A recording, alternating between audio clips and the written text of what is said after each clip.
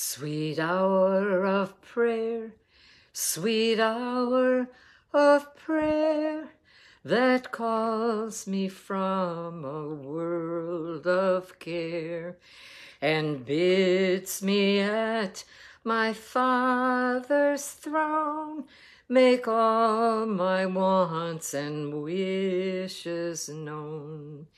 In seasons of distress and grief, my soul has often found relief, and oft escaped the tempter's snare by thy return, sweet hour of prayer. Sweet hour of prayer, sweet hour of prayer, thy wings shall my petition bear. To him whose truth and faithfulness engage the waiting soul to bless. And since he bids me seek his face, believe his word and trust his grace, I'll cast on him my every care and wait for thee, sweet hour of prayer. Oh, isn't it wonderful? Sweet hour of prayer. It is always sweet to come to him in prayer, isn't it? He just blesses, he relieves and lets you get built back up. What a wonderful Lord. Welcome to the reading of the Word of God on this frosty, cold winter day of January 21. January 21, we are in the book of Genesis, and we are in chapter 42, and we will pick up this morning with verse 18. Chapter 42, picking up with verse 18.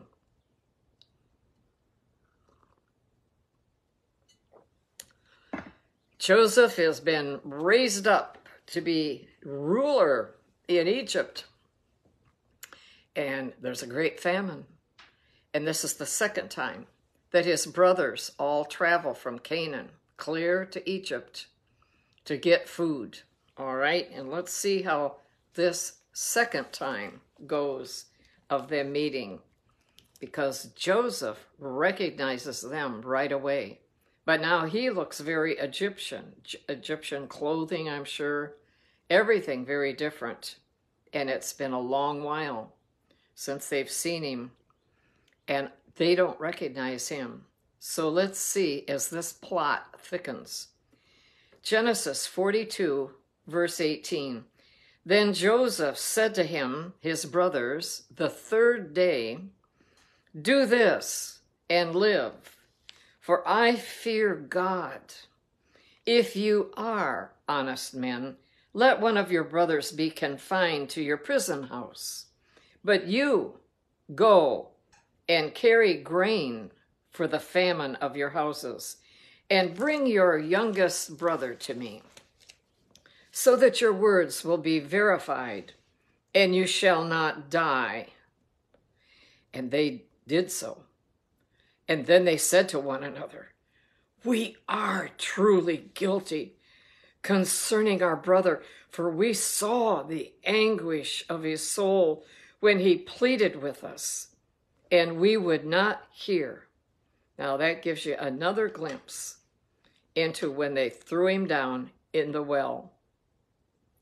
He pleaded with them, and they would not hear. Therefore, this distress has come upon us. And Reuben answered them, saying, did I not speak to you, saying, do not sin against the boy? And you would not listen. Therefore, behold, his blood is now required of us. But they did not know that Joseph understood them. He's listening to the Hebrew. for he spoke to them through an interpreter. And he turned himself away from them and wept. And then he returned to them again, and he talked with them. And he took Simeon from them and bound him before their eyes. And I've often wondered what his choice was there with Simeon. Was Simeon the meanest to him when he was growing up? I don't know. The word doesn't say. And then Joseph gave a command to fill their sacks with grain, to restore every man's money to his sack, and to give them provisions for the journey. And thus he did for them.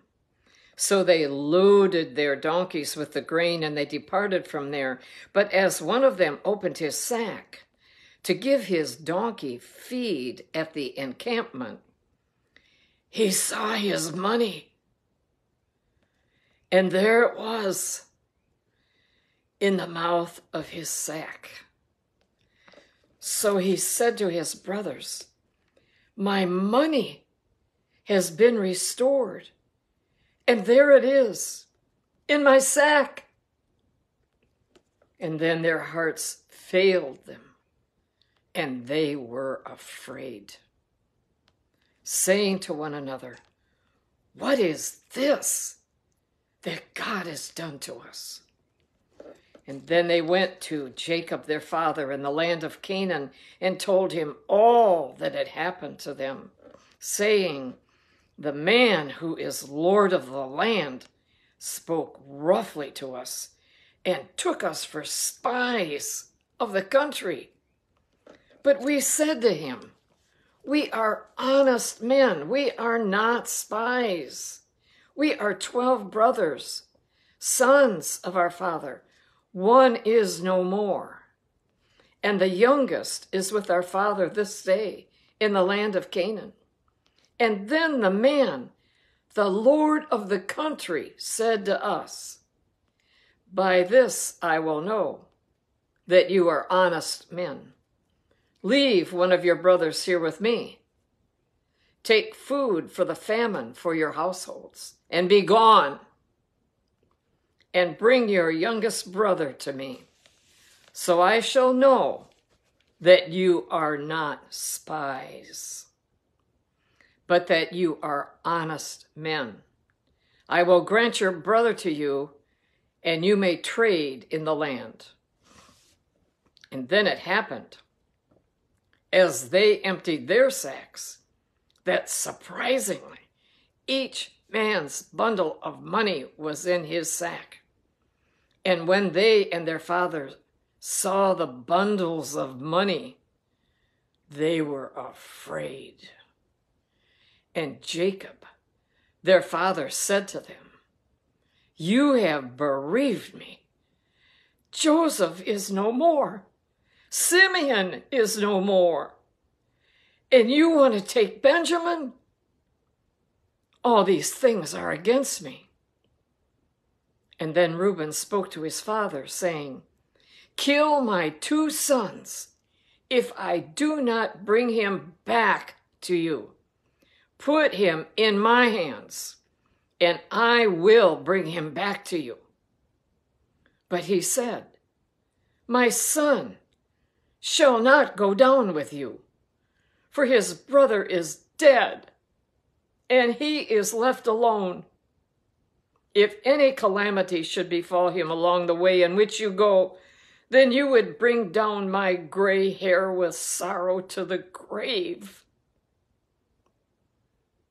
And we move along to chapter 43.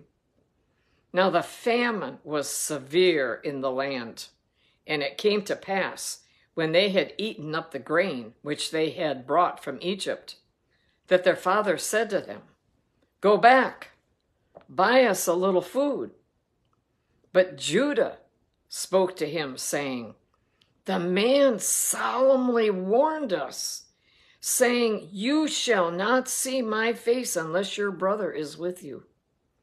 If you send our brother with us, we will go down and buy you food. But if you will not send him, we will not go down. For the man said to us, you shall not see my face unless your brother is with you.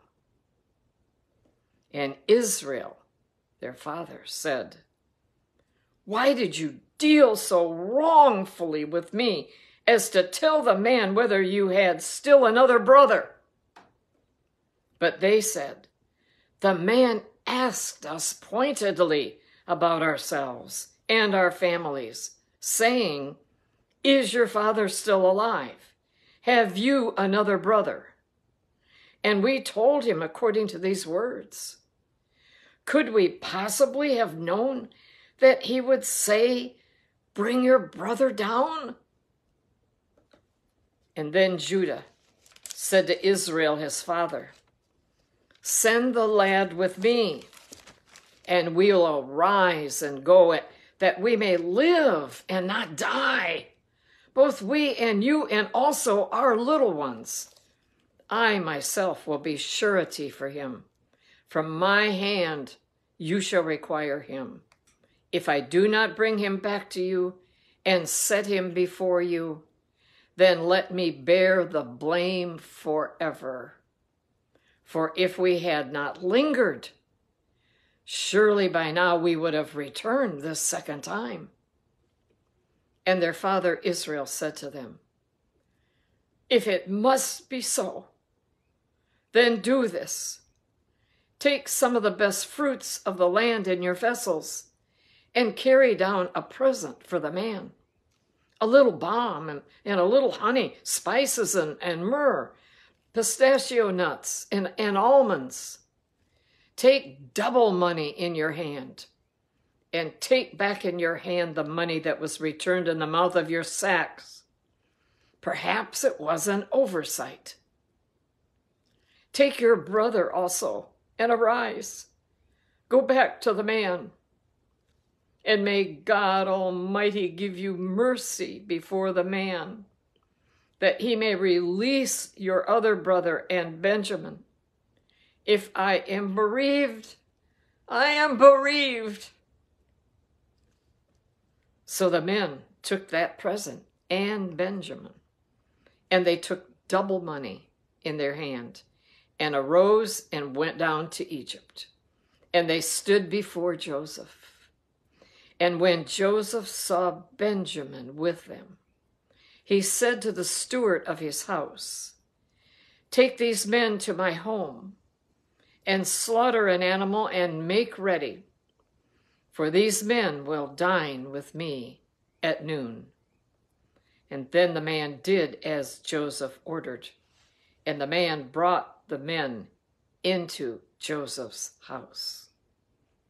Now the men were afraid, because they were brought into Joseph's house, and they said, it is because of the money which was returned in our sacks the first time that we are brought in, so that he may make a case against us and seize us, to take us as slaves with our donkeys.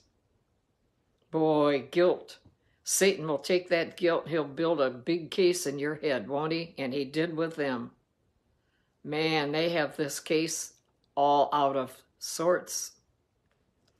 And when they drew near to the steward of Joseph's home, they talked with him at the door of the house.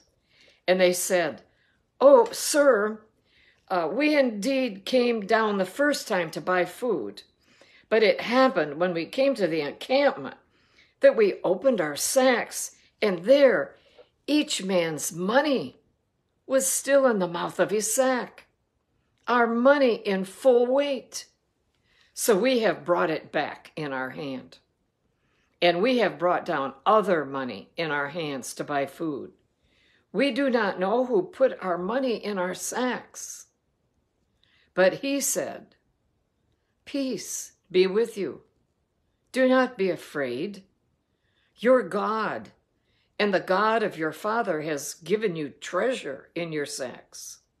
I had your money. And then he brought Simeon out to them. So the man brought the men into Joseph's house and gave them water and they washed their feet, and he gave their donkeys feed. And then they made the present ready for Joseph, coming at noon, for they heard that they would eat bread there. And when Joseph came home, they brought him the present which was in their hand into the house, and they bowed down before him to the earth. Here we're seeing more of his original dreams as a young boy coming to pass, aren't we? And all that he suffered is being played out the way God showed him. And then he asked them about their well-being. And he said, "Is your father well? The old man whom you spoke, is he still alive?" And they answered, "Your servant, our father, is in good health. He is still alive." And they bowed their heads down and prostrated themselves. And then he lifted his eyes, and he saw his brother Benjamin, his mother's son. And he said, "Is this your younger brother, of whom you spoke to me?" And he said, "God be gracious to you, my son." Now his heart yearned for his brother. So Joseph made haste and sought somewhere to weep. And he went into his chamber and he wept there. And then he washed his face and he came out and he restrained himself and said, "Serve the bread." So they set him a place by himself, and them by themselves, and the Egyptians who ate with him by themselves, because the Egyptians could not eat food with the Hebrews, for that is an abomination to the Egyptians. So you see the ways that Joseph has been suffering. And they sat before him, the firstborn according to his birthright, and the youngest according to his youth. And the men looked in astonishment at one another. How does he know this? And then he took servings to them from before him. But Benjamin's serving was 5 times as much as any of theirs. Joseph is getting them real good, isn't he? So they drank and they were merry with him. And there we have the reading of the Old Testament for today.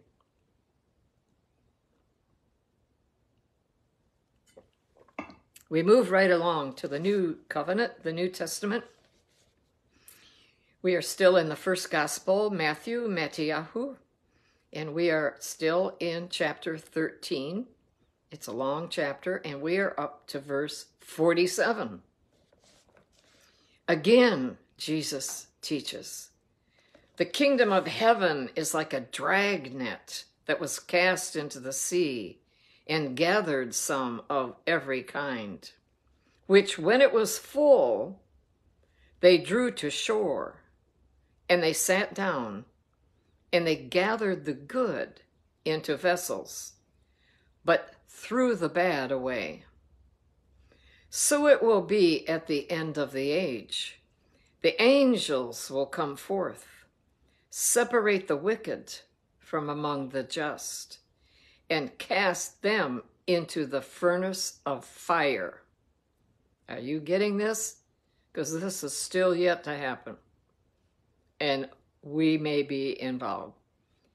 There will be wailing and gnashing of teeth. I'm sure. We are talking about your eternal judgment. And Jesus said to them, "Have you understood all these things?" And they said to him, "Yes, Lord." And then he said to them, Therefore, every scribe instructed concerning the kingdom of heaven is like a householder who brings out of his treasure things new and old. Now it came to pass, when Jesus had finished these parables, that he departed from there. And when he had come to his own country, he taught them in their synagogue, so that they were astonished and said, "Where did this man get this wisdom and these mighty words? Is this not the carpenter's son? Is not his mother called Mary? And his brothers James, Joseph, Simon, and Judas? And his sisters, are they not all with us? Where then did this man get all these things?" So they were offended at him. But Jesus said to them, "A prophet is not without honor, except in his own country and in his own house." And haven't you found that out, being a believer in Jesus? Sometimes the people that give you the hardest time are those of your family that you live with under the same roof. Now he did not do many works there because of their unbelief. Their unbelief. They couldn't receive. What a shame. We move right along to chapter 14. At that time, Herod the Tetrarch heard the report about Jesus and said to his servants, "This is John the Baptist. He is risen from the dead, and therefore these powers are at work in him." Herod's own guilt haunting him. And look at how Satan takes him off on a rabbit trail. For Herod had laid hold of John and bound him, and had put him in prison for the sake of Herodias, his brother Philip's wife, because John had said to him, "It is not lawful for you to have her." And although he wanted to put him to death, he feared the multitude, because they counted him, John, as a prophet. And he was. Jesus declared him a prophet. But when Herod's birthday was celebrated, the daughter of Herodias danced before them and pleased Herod. Therefore he promised with an oath to give her whatever she might ask. So she, having been prompted by her mother, said, "Give me John the Baptist's head here on a platter." And the king was sorry. Nevertheless, his pride came in, because of the oaths and because of those who sat with him. He commanded it to be given to her. So he sent and had John beheaded in prison.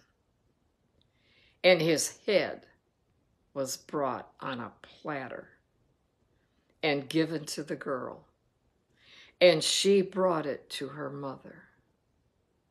And then his disciples came and took away the body and buried it and went and told Jesus. Whoa-wee. And we are seeing beheadings today.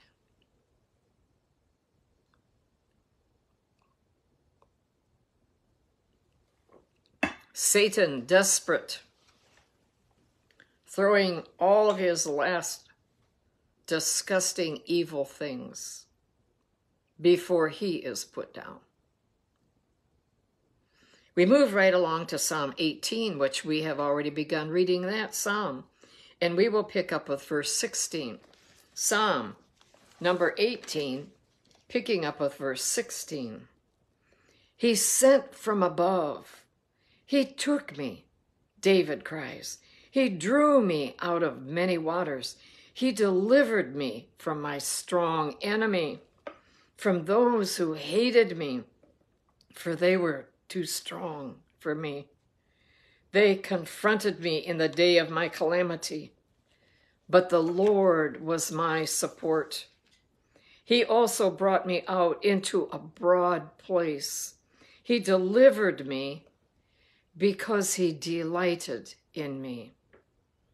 And wasn't that a comfort to David's heart? And isn't that a wonderful sentence for us to hang on to? He delivered me because he delighted in me. The Lord rewarded me according to my righteousness, according to the cleanness of my hands. He has recompensed me. For I have kept the ways of the Lord and have not wickedly departed from my God. For all his judgments were before me, and I did not put away his statutes from me. I was also blameless before him, and I kept myself from my iniquity. Therefore the Lord has recompensed me according to my righteousness, according to the cleanness of my hands in his sight. With the merciful, you will show yourself merciful. And with a blameless man, you will show yourself blameless. With the pure, you will show yourself pure. And with the devious, you will show yourself shrewd. For you will save the humble people, but will bring down haughty looks. For you will light my lamp. The Lord my God will enlighten my darkness.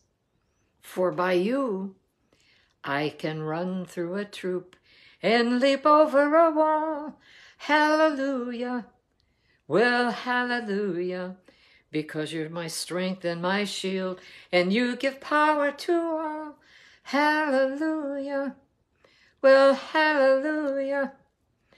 I am free from condemnation. Jesus is the rock of my salvation. I can run through a troop and leap over a wall. Hallelujah. Well, hallelujah. Isn't that good? It is God who arms me with strength. For who is God except the Lord?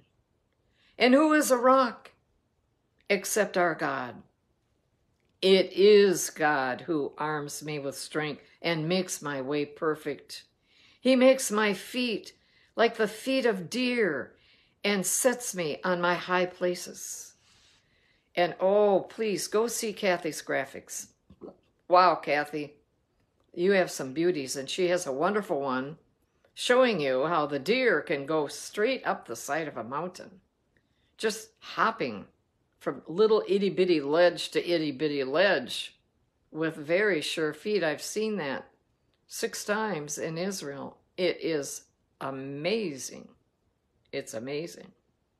And so are the rest of your graphics. Thank you, Melissa, for seeing that they get different places as a witness. He makes my feet like the feet of deer and sets me on my high places. He teaches my hands to make war so that my arms can bend a bow of bronze. And oh, you have a graphic of a lady there, and she's got that bow in her hands with a look on her face like, I know how to handle this. You have also given me the shield of your salvation. Your right hand has held me up. Your gentleness has made me great. You enlarged my path under me, so my feet did not slip.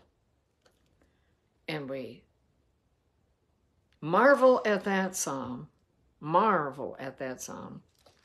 and we go ahead and we close up our reading for January 21 with Proverbs chapter 4, verses 7 through 10.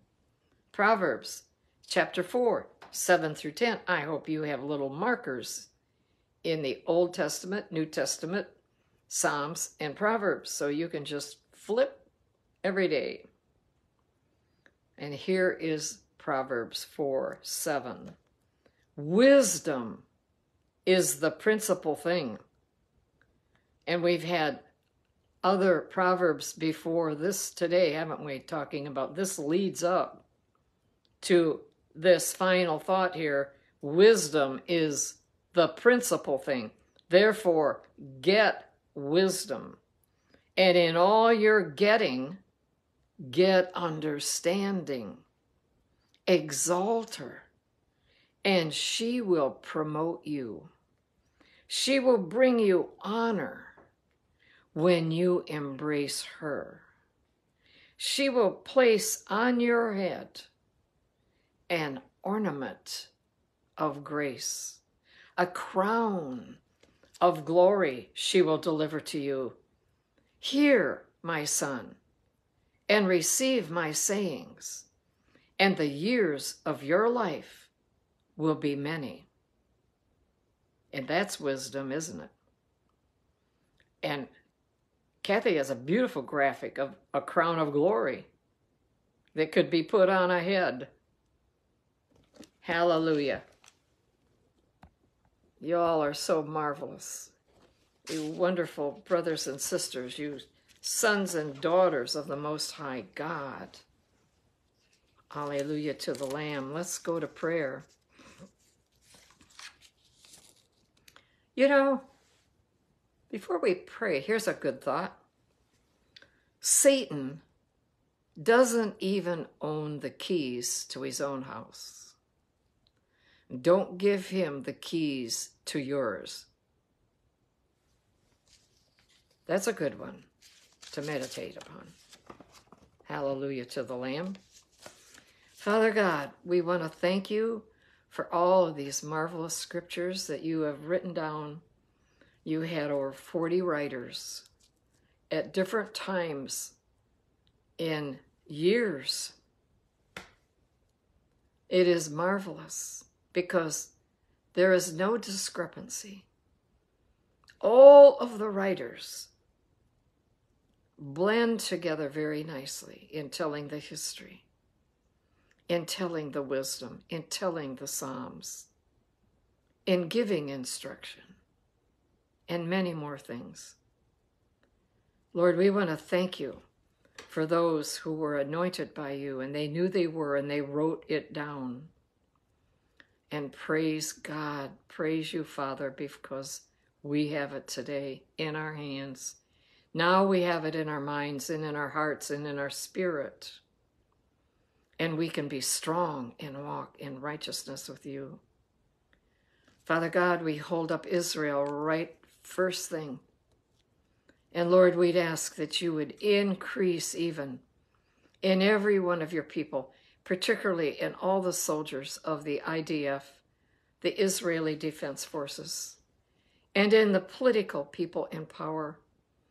Bless and anoint Prime Minister Bibi Netanyahu, precious God, please, and all of those in the Knesset, all of those in military authority, making the decisions, striving to hear from you, I'm sure, as to what to do.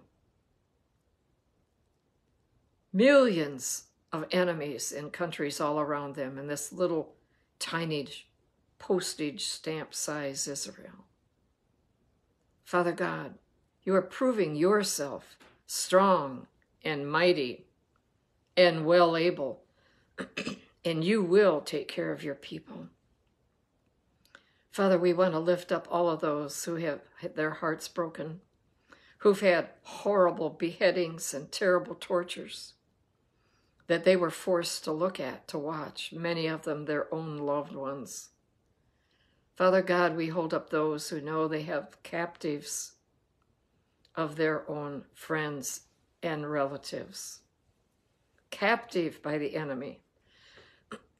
Precious Lord, we are believing that you are taking care of them.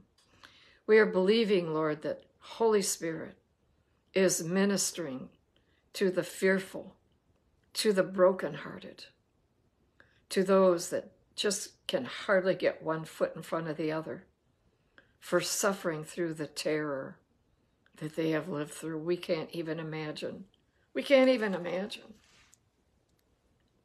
Father God, please, let Holy Ghost come and abundantly comfort, abundantly help, that they can let the horrible things rest with you and somehow go on with another day. Praise you, Jesus. Praise you, Jesus. You already died for all of them. Holy Spirit, please bring all of your Jewish people to you. Father God, please bring them to you by the power of the Holy Spirit. We understand many of the enemy have had dreams and visions like we've been reading about in the time of Joseph. And that when they've told it and compared, they're all the same. And they have become believers. So you are doing marvelous works, marvelous miracles. Many, many of the Jews have become believers when their back was against the wall. And we thank you and we ask you, Holy Spirit, please help them to grow in you. Help them to keep reading Torah. Help them to keep and go on and read their own prophets.